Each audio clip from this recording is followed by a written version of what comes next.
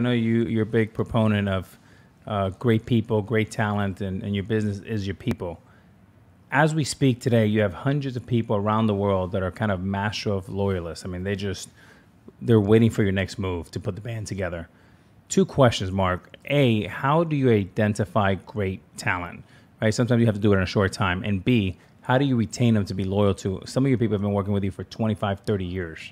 Yeah, good question. I mean, loyalty is something you earn and try and maintain, right? So my view is it's never given, but I'm always very loyal to my people. I do whatever it takes. I believe the pyramid's upside down. I work for you, whatever you need. If it's help, personal help, if it's financial help, if it's anything that's going on in your life, I'm there for you.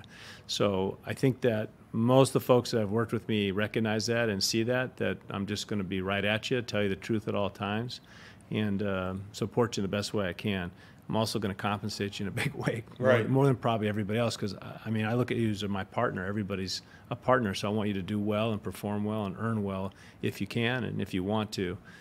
But globally, the beauty is finding talent and recognizing talent. It's kind of like you're a savant when you see someone swing the bat or pitch or throw the ball. You can tell in 5 minutes if they're of quality or not.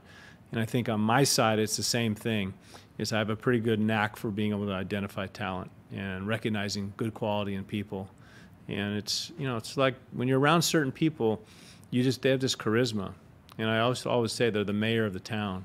And when you find the mayor of the town, whether they're 17-year-old or 35-year-old, you got the right person. And how long does it take you? I mean, like for me, if I see an athlete walking into the Yankee clubhouse, I usually, sometimes I'm wrong, but 8 or 9 times, you're pretty within kind of a bucket of where you think this person may end up. And sometimes it takes 5 minutes, sometimes it takes 5 hours. But for you, how quickly can you identify that talent, and what are the things you're looking for? Is it speaking skills, writing skills? What are the things that jump off the page for you? Yeah, a lot of times it's hard to identify passion, right? You can see talent, physical talent, ability, and intelligence, but will they put the effort in? Do they have that hunger?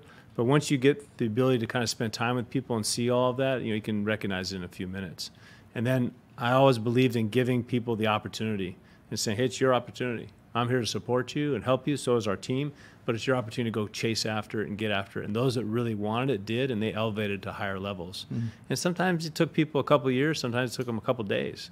Everybody was a little bit different.